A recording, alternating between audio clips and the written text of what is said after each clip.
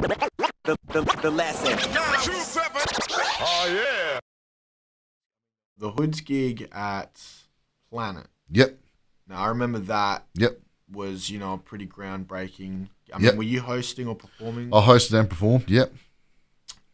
I mean, what were your thoughts on that particular gig? Because obviously you went to a fair few prior to that. Yep. That was when everyone really started, geez, this is serious, The Planet was packed at the time. It was crazy. It was just nuts. There's just people hanging off the rafters, and just the vibe was crazy. It was a serious gig. And that's probably what made people think, okay, shit, like... Yeah, it's time to take it seriously.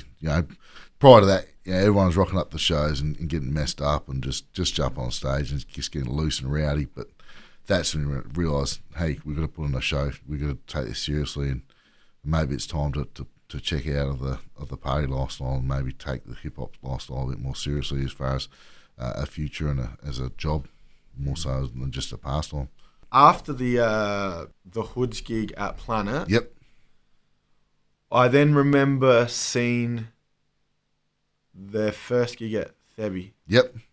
And don't ask me how or why, but I remember you hosting. You had some fresh tracks. The Ralph Lauren, freshly ganked Ralph Lauren tracksuit, all white.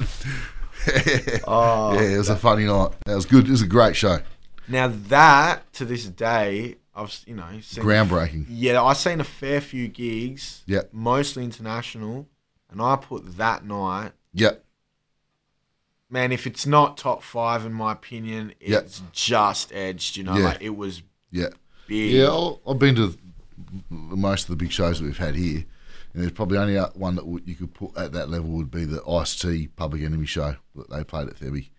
That only because at the time they were at the top of their powers, but the Hoods rocked it just as hard as they rocked it. Oh, it was unbelievable. Yep. So obviously, they did the Planet. Yep. Realised, okay, there's something serious here. Yep. Decided to roll the dice on Thebarton. Yep. I mean, what was the feeling like leading into that? Yeah, awesome.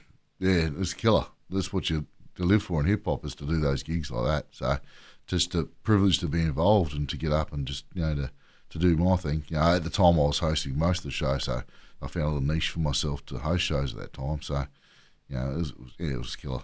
And that was, I think, the first Aussie show that had like pyrotechnics. For sure. Had. Yep. Yeah, PJ went all out in that one.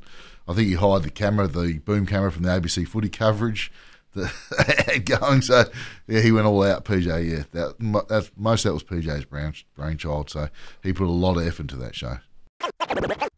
The lesson. Oh, yeah.